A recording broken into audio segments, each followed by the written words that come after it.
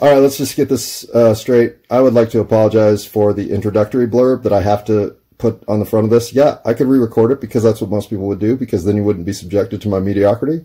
But I prefer to subject you to my mediocrity. So, enjoy. How the hell, universe?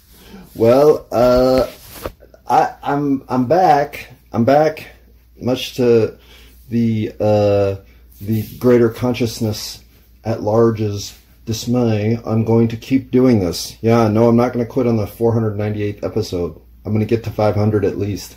Because, well, you'll see in this following recording, including a couple of segments that I did back on July 3rd, my loss of humor. And it's on full display. You'll get plenty of sense of disappointment when it comes to laughing with me at the universe. Now, laughing at me, I think there's plenty of that to come. So whether or not you should listen to this, as always, I think you have better things to be doing with your life. But if you are going to listen to this, speed it up. 1.75, 2.5, something on your speed player that's better than 1.5 will get my conversation back into a flow that is understandable and relatable while not wasting time like all my pauses and seeking vocabulary that I don't even remember if it exists. It makes it tolerable. And since I've been gone for 3 weeks, I feel like I owe you this public service announcement that listening to me is not advised. But if you have to do it, well, speed it up at least, right? And then don't expect any laughs, because what you're about to listen to is not funny. Now, its delivery and the messenger are both clowns, jokers, and self-disclosed sixes. So if that's of intrigue, then yeah, go ahead, listen. Hello, universe. Oh boy, here we sit in July already. July 3rd? Yeah, it's the 3rd. It's Wednesday, July 3rd. In the year of, I don't even care what year it is. It's the year in which I turned 55. We can call it that year. And by having 55 years of life on this planet, well, you'd think that I'd have given up on caring about what's coming next, since really how many more nexts are there for me? But no, I'm obsessed with it. I'm obsessed with the idea that what's coming next has not been thought out with the kind of humanity that our species is capable of, and instead is headed in a spiraling, self-destructive, self-loathing direction of consequence. And I'm not trying to be very serious here at all. In fact, if June has any residue left to drag into July, it would be that of lightheartedness and good, optimistic outlooks. So, obviously, I'm not trying to drag any kind of pessimism into July. I just have been facing down that which I can't understand. And it always leaves me in a position of being somewhat empty. It makes me have to accept that there are limits to what I can know about this particular run of life on 8675309 Earth. It's not that I don't get that without enduring something to the fullest extent, something you truly can't even understand until you have had that experience and can reflect back upon it, you can't really understand growth of a true fundamental nature. If you knew everything as soon as you encountered it, well, then it'd be a lot like just remembering lives past instead of experiencing this life now, in the now, to grow for the future. And so, as I watch the entire embodiment of humanity seemingly making the same mistakes I make, well, they kind of stand out. Pause. Unpause. Okay, one of the things I haven't done in probably a week to 10 days is check in on the news. And I can go only so long before I feel like I might have gotten too far behind to not be so obtuse in public as to make an embarrassment of myself because I didn't know that blankety blank had happened. Well, so I feel like today or tomorrow, but tomorrow's the 4th, so that doesn't seem like a good day to be going to look for news, since they'll all just be talking about patriotic, nationalistic brainwashing. So today's kind of the day I feel like I'm committed to having to go look at the news. So I was trying to get on here and be all optimistic and upbeat and cheerful about life before I did that, because that's liable to turn me into a kind of person. And so here's the thing.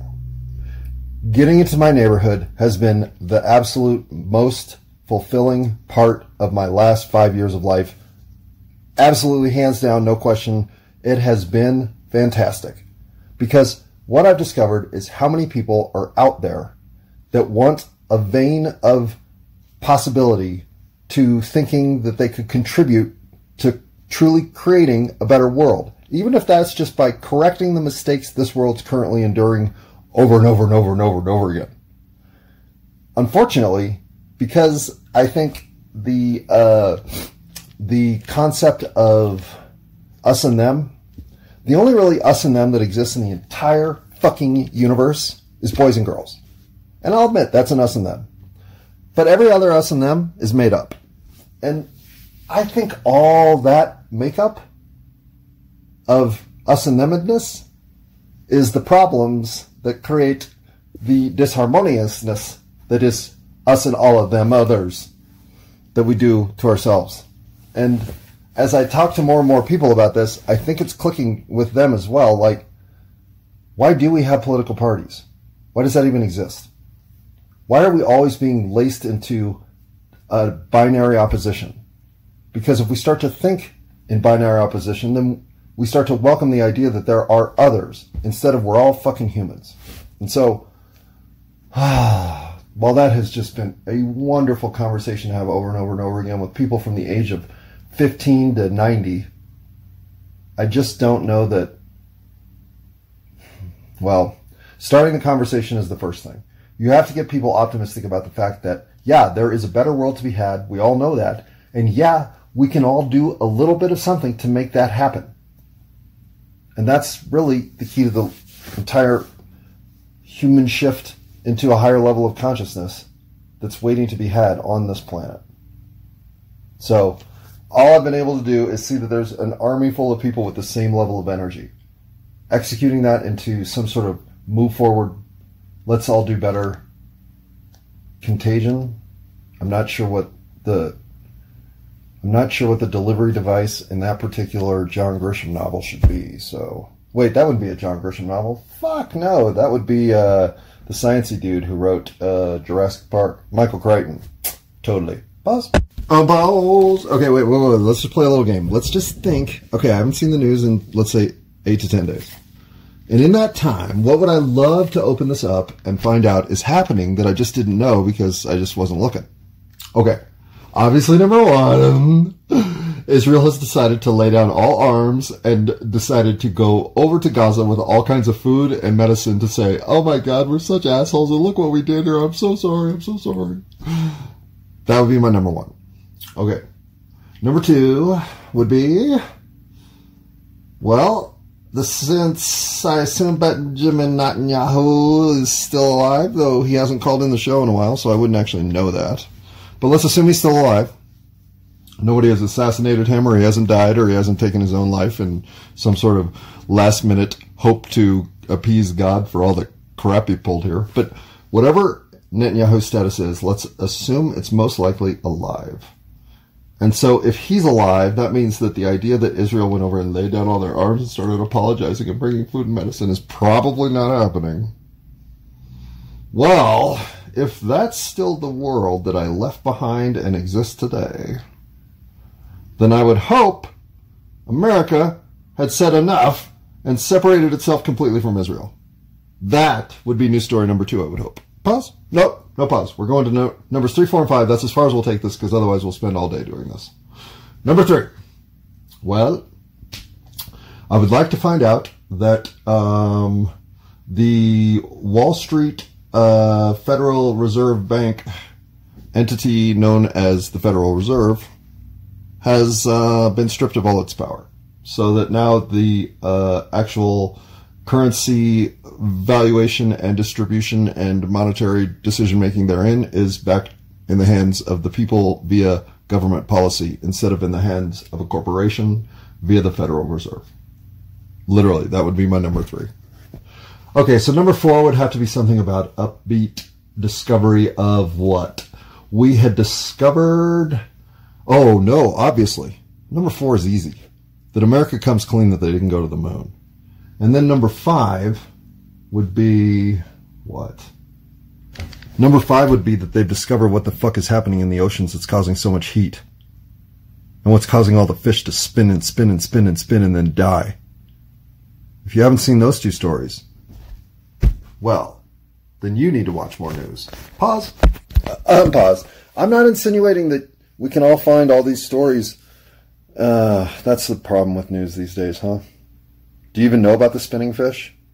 If you don't know about the spinning fish, go look that one up. Seriously. I'll wait.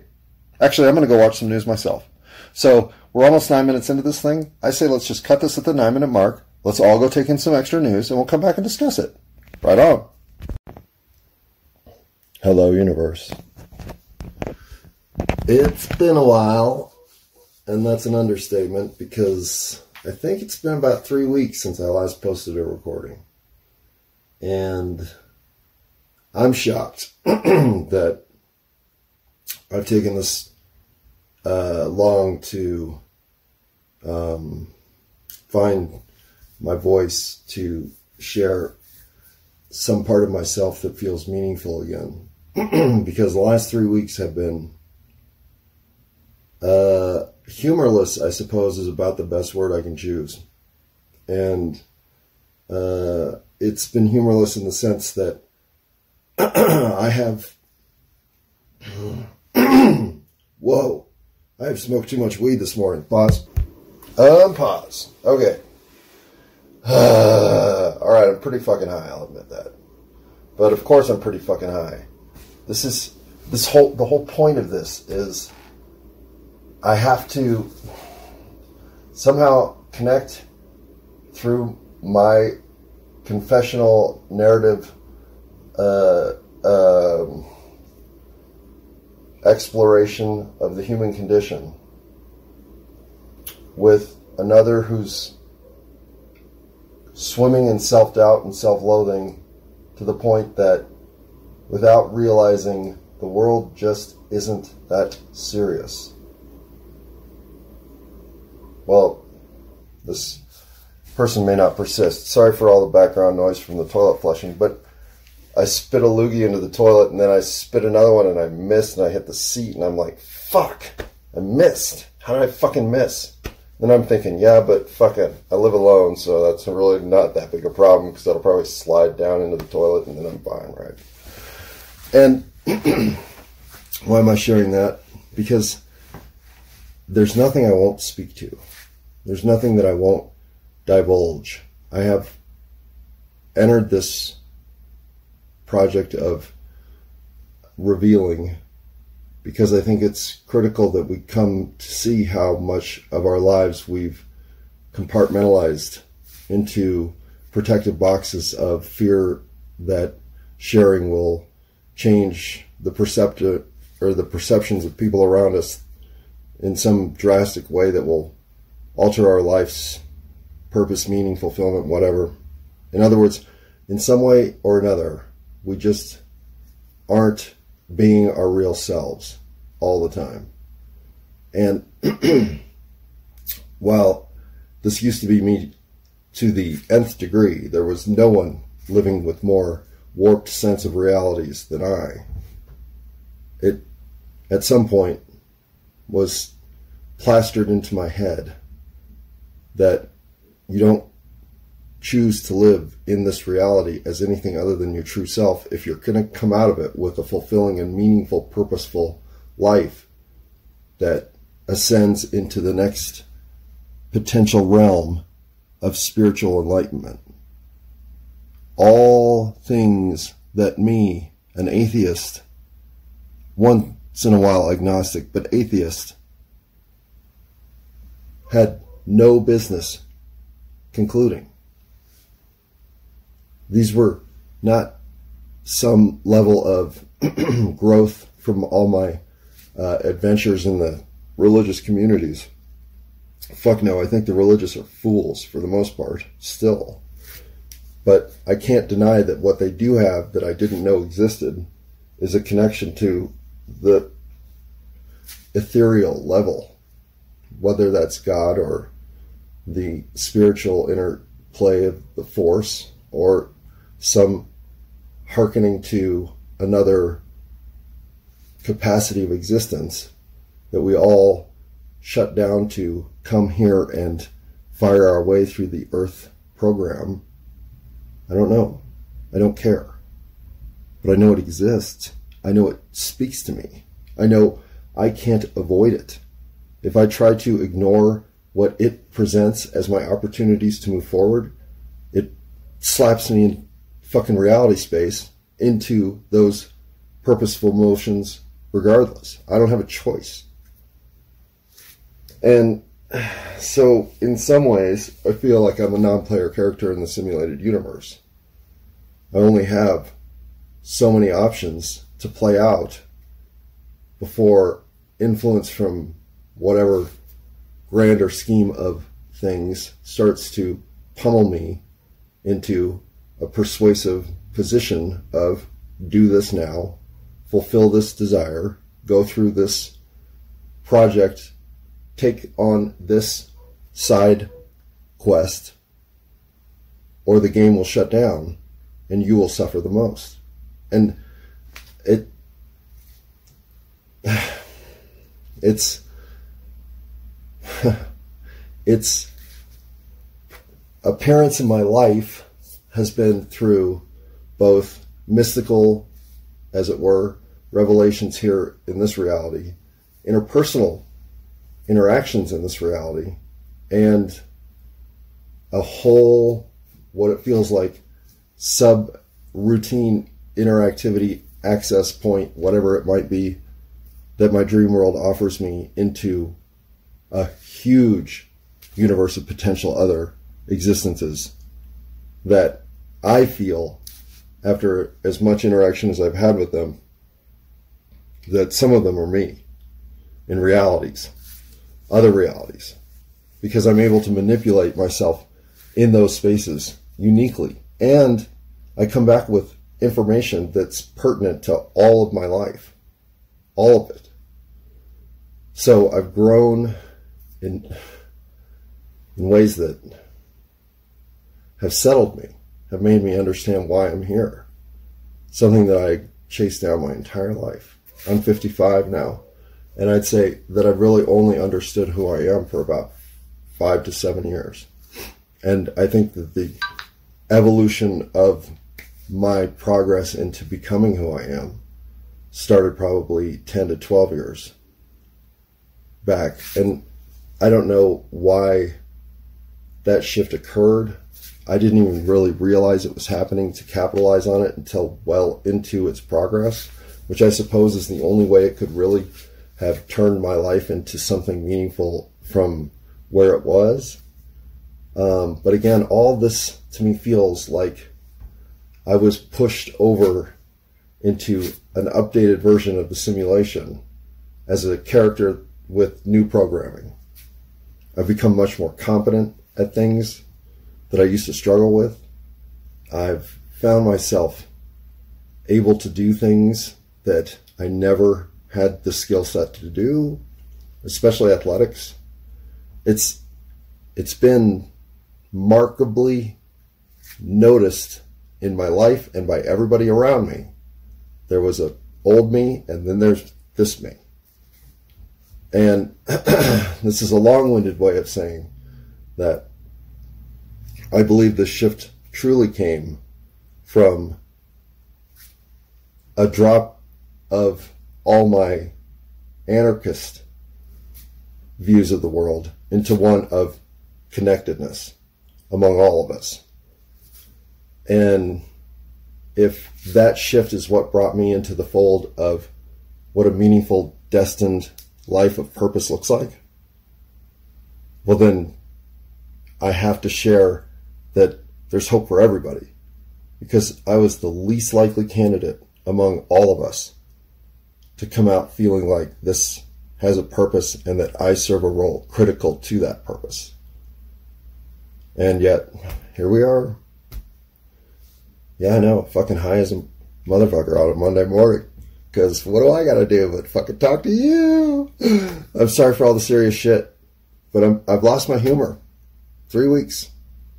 I can't even tell a good knock-knock joke. So, if you start, maybe you could tell one. Pause. Oh, and pause. Alright, well, since we've already broached this subject matter, I might as well update you on the said loogie slide I was hoping for. It has actually started, well, how can I put this? It is occurring in what looks like glacial time, because half of it is probably 2 inches dripping into the toilet and the rest of it is still on the seat. So, this is why you don't want to spit in your toilet and miss. Right? I mean, yeah, there are other lessons to be learned here too, but that's one of them. And I guess I always think of life as teaching me something in every capacity. I almost think of every single moment I'm going through as, well, what am I learning now? Well, what am I learning now? What am I learning now? I'm learning I'm the problem. Oh, I'm learning not to spit in my fucking house. No, I'm not learning that. That I haven't learned. But I'm in progress. I am a work of motion, both forward and backward, in which I constantly evaluate myself as getting more or less dexterous with my navigating of the universe we call Earth 8675309. Or something like that, right? Like, it's just, that's my character story. It's what's happening. It's actually the thing. That's what life is. It's me building myself into the more robust version of myself that makes me feel like life has purpose, because I'm making a better self out of this experience on Earth. And the last 3 weeks, I don't know. That person, the robust version of myself that I've always been building, has had one fundamental foundational stone that is of no compromise, that I will not succumb to losing my humor in this universe.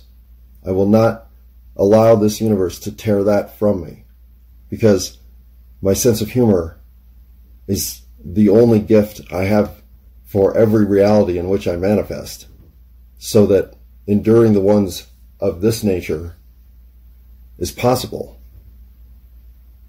Otherwise, if my sense of humor in some way can't find a spark of creative insight in the universe that exists, well, then that universe has to change, because I don't function without my sense of humor. So for me, that means I cease to exist in a universe where I can't find it. In the last 3 weeks, as I think about both myself and my representational existence, i.e., what's happening in Israel, well, maybe you can understand why I have lost my sense of humor. But I'm going to go figure out how to get that situation in the bathroom rectified before we move forward, because I know you're worried about it as much as I am, which is zero. And then, well, we'll talk about what's cost me my sense of humor.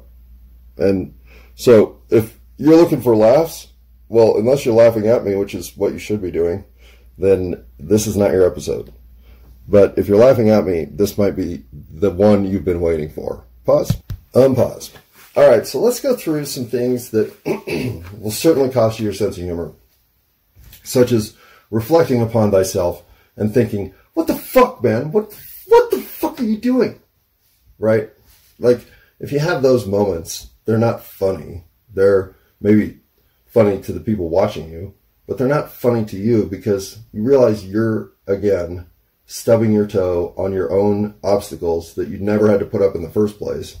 And yet here you sit, bumbling through life, repeating the same fucking thing that you've found intolerant over and over again previously in life? Why do we have to keep hitting repeat on stupid behaviors that seem almost compulsive in our execution? That part of the human experience, I still haven't figured out. But where it warps me a little bit lately is in my approach to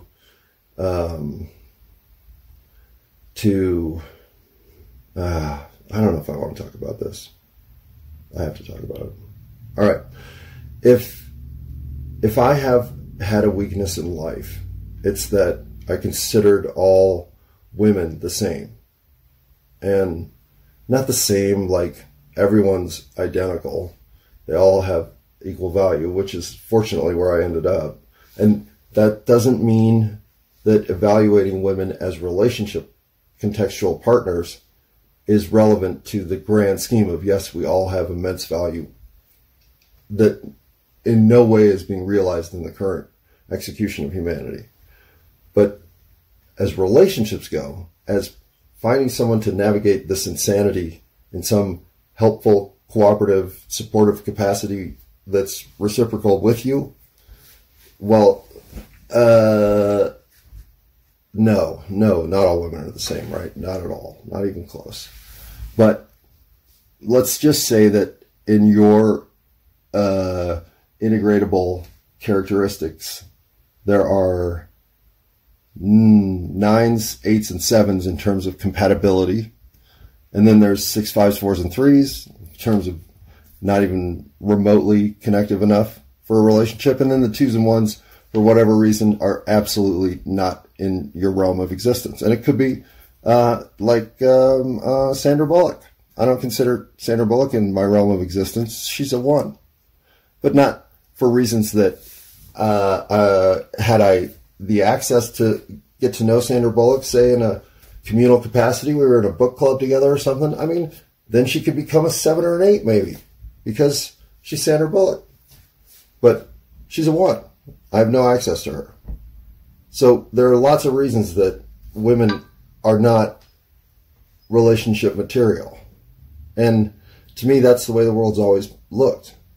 There are, let's say, 9s all over the place. There are 8s even more all over the place. And the 7s are ridiculous. They're everywhere.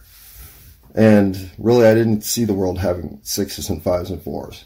But it did have 1s for sure. Those with whom, obviously, you don't belong. So I think when I look back as to why I never got married, it's simple.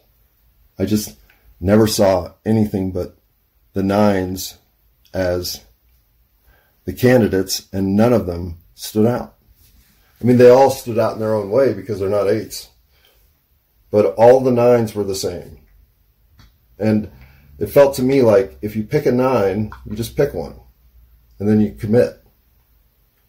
But since that's what I've been doing with girlfriends and finding the commit part hard,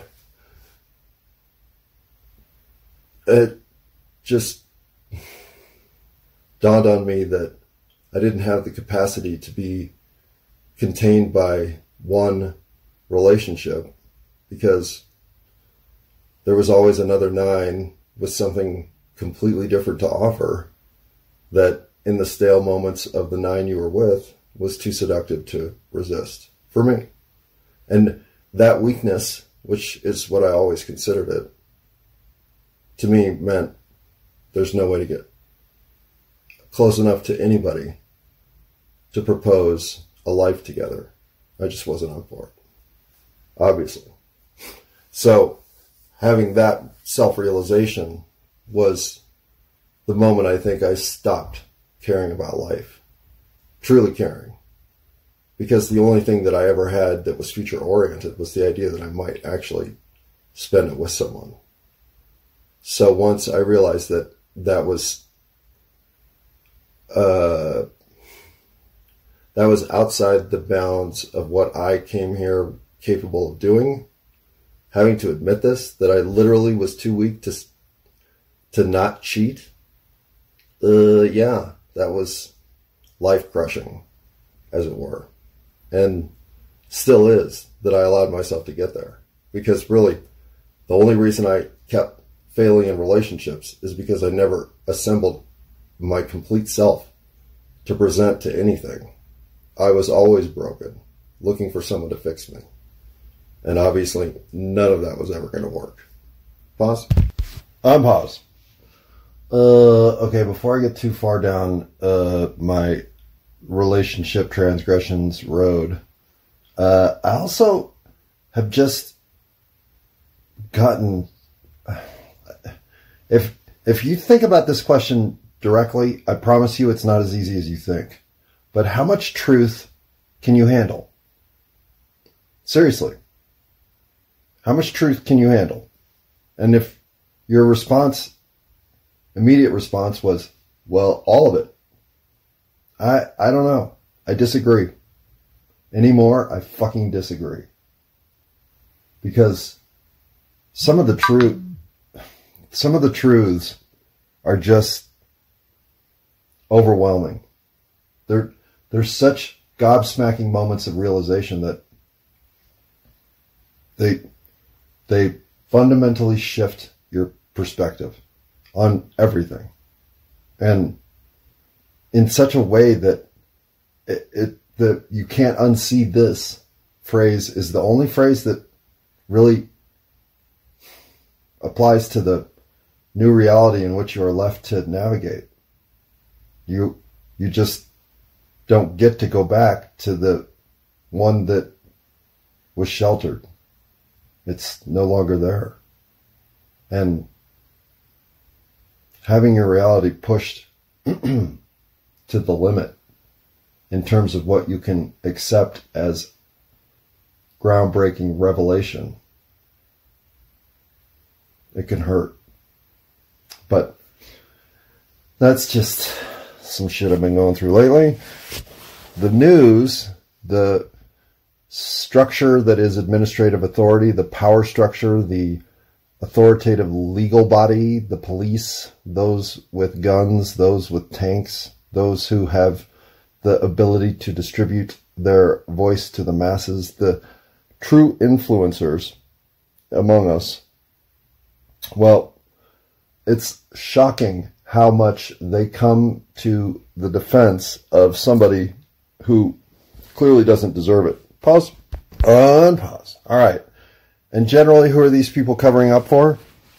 The smart fuckers that think they're smarter than everybody else. And, of course, having been one, I know what I'm talking about here. And it's not that you're even smart. You think you're smart because you resonate in this reality with other people who claim that what you have is intelligence. And everyone is fucking smart. Every single human being is insanely gifted at analysis and problem solving. That's why you choose to come to humanity. You have an unbelievable skill set in which to interpret this reality. And so once you come to see that there is no intelligence, there is just personal rhythmic fluctuations in and out of understanding reality. And all of us are gifted. But our gifts don't apply to our sense of superiority in problem solving or resonance of the intellectual kind that does exist. There are differences among us in terms of capacity in this part of human manifestation, but we're not talking about gifts that supersede or in any way outshine the gifts of the others. And so, as you think you can outsmart the room, you're always proven wrong. Because the room is everybody else's gift, above which you cannot rise. So once hubris has installed itself, well, now you're just ripe for the fall. That's all you are. And it's inevitable. It can't not happen. It is how the universe works. So you're serving your own comeuppance in your attitude of superiority. And those of us who have transcended these these temptations of personal preference, come to see that anyone sitting on that perch is in fact awaiting the karmic kickback.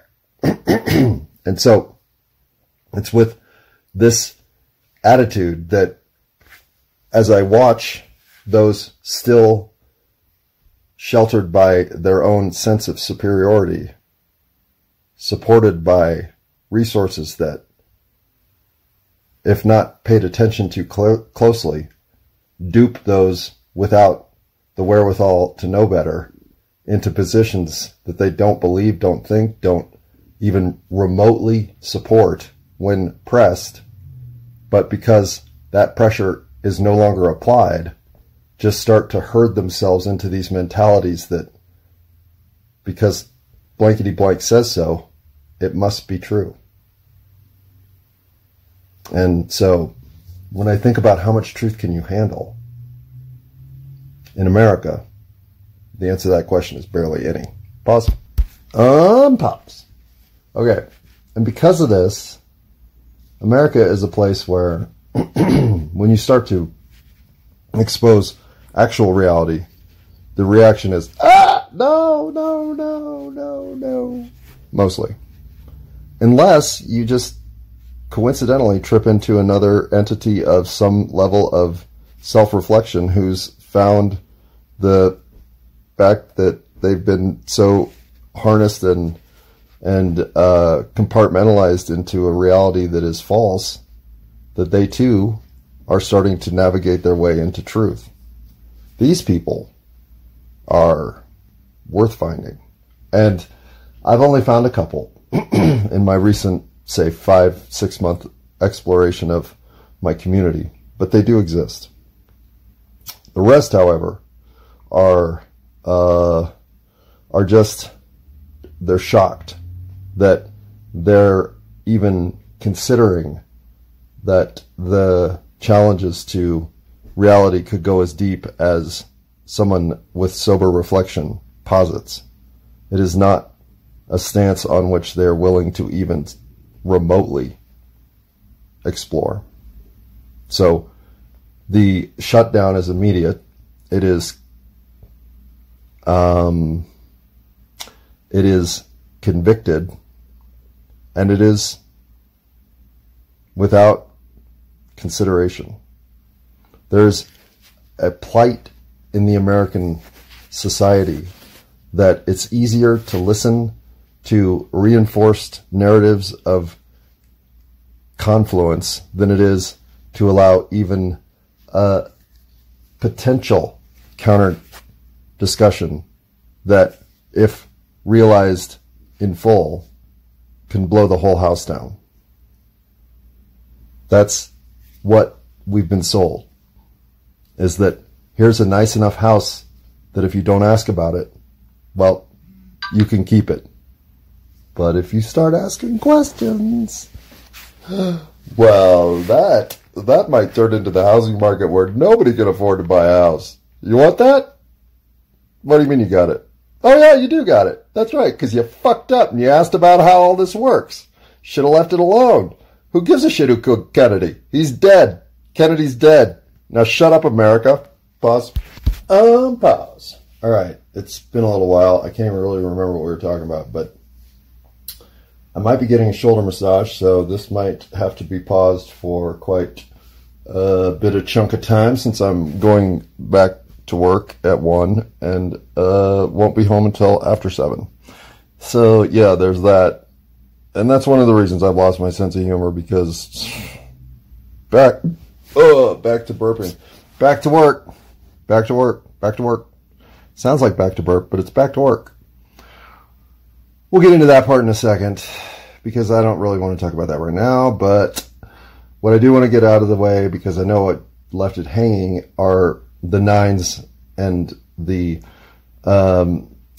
general attitude I had toward relationships from my experience was, okay, so you pick one, you do your best to stay committed to them, but then you keep running into various 9s throughout life, and you think, okay, this 9 is totally different than the 9 I've got. So this 9's intriguing. And now, why am I putting myself in a position to be with this oh my God, now I'm sleeping with this person. What am I doing? Oh, now my marriage is ruined. That just seemed like my path. That's how it was going to happen. So even when I started to find myself thinking I've got to commit, now's the time, I've got to commit, say late 20s to mid 30s.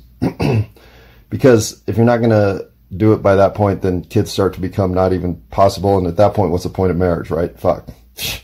I can't put one and one together and come up with anything other than kids. The rest of it doesn't make sense. Tax breaks, maybe? Okay, so as I realized this isn't going to happen, and it wasn't devastating that I wasn't going to have kids, because I guess when I put it all together, I thought to myself, well, yeah, how was I going to have kids if I never thought I was going to get married? So barring the knock on the door from some 17-year-old disenchanted child of yore who says, you're my daddy, there's just not a plan in which I can see kids happening. And I kind of come to this realization in a way that it's like, well, why the fuck didn't I realize this in my 20s? Because had I come to see the idea that being a dad was critical on planet Earth, then I would have figured out how to make a marriage work. But as it turned out, I wasn't here to have kids, which is fucked up, because you should know this, but no, karmically, I can't leave the residue kids leave behind. So once I understood that, that was the first simplification for me when it came to women, because now I didn't have to think of myself as ever caring to commit, because there's nothing at stake. I don't have anything other than the intimacy I would share with someone else upon which to base something committable. And all of this started to make sense to me in a way that it couldn't have made sense to me in my 20s and 30s. So even though this revelation was the first, I think, self-realization moment that I was changing, that I had new fundamental ways of seeing the universe, I still didn't understand it was happening. And I didn't understand it was happening probably all the way up until I stopped lying, which still to this day is disorienting. But I've now become this person who doesn't lie, so it's hard to remember the guy who did. I don't in any way forget the fucking messes I put myself in, and I certainly don't forget the lies I told. But to think of all of the dominoes that would have to fall now for me to even be able to spit out some of the lies that I told with regularity, it's amazing to me that either A, I let my life slide out of contention of real truthful presentation of myself to the universe to the point that I was anything but that, or I have somehow had an opportunity to rediscover the person I used to be at 10. I don't know how to put this because it doesn't make sense to me, but that's as close as it feels. It's like I at 10 stepped out of my body, went off on a journey, let my body do whatever the fuck it decided to do with itself while I was here alone, came back into my body 10 years ago, and have now fucking corrected the behaviors that I let go slide while I was gone. And none of this can I claim as verifiable or even legitimate. It's obviously some sort of level of projection in my mind to somehow maintain the narrative structure that I'm okay, that this was some sort of rampage of self-discovery. And I don't abide by that. I don't think any way you hurt another person can ever be justified as something that makes you a bigger, better version of yourself, even if that bigger, better version of yourself is completely built on empathy and remorse. Those are just, they're the residue of what you can pull out of hurting people. Hurting people is the worst transgression here. And I've always known that. So for my behavior to have slipped into indefensible territory in terms of you can't claim you didn't understand people would get hurt by your behaviors. Going into this, you're choosing to do these things, clearly said, I don't care who gets hurt. And that sense of self-loathing, that I could have diminished my own existence to the point that the fallout that might come with it, devil may care. Let it seed itself into the future of the universe in whatever way it seeds itself. I don't give a fuck. The universe is full of shit. It's a piece of shit. All of it's wrong. I'm wrong. Fuck this universe. And I'm not claiming that I even had this consciously occurring. It's just as you reflect upon what you did and who you were, these things become apparent. I did not give a fuck about myself or anything else, to the point that even when I thought I was being a good person, I was pretending to be one. When I thought I was exchanging the opportunity for a loving embrace in a relationship with somebody of true character and human value, I would always wither in the challenge of being that in return, because I wasn't aware of how to love myself enough to be myself so that that could exchange. Instead, I demanded of someone a reality that I created that I thought would create a loving condition in which to roll my broken piece into this existence and come out whole. Well, yeah, that was never going to happen. And these levels of self-delusion are what smart people inevitably are left with, because they can't understand, well, at least the broken ones, of which there are many. They can't understand why they can't fix it, analytically plan it, construct it, execute it, make it work so that life is in their favor. And as they consistently find this is not an asset, it's in fact a detriment, well, I won't say that I dreamt of wanting to be a moron, but I certainly had side thoughts about it. And what I didn't come to see was that there is no such thing as letting go of what you perceive. There is coming to understand how much your perception is feeding you an existence that is your choice in which to relate. And if you just sit by and have the messaging of today's universe thrown at you as it is in America, well, I don't care who you are. You're going to come out of it fucked up.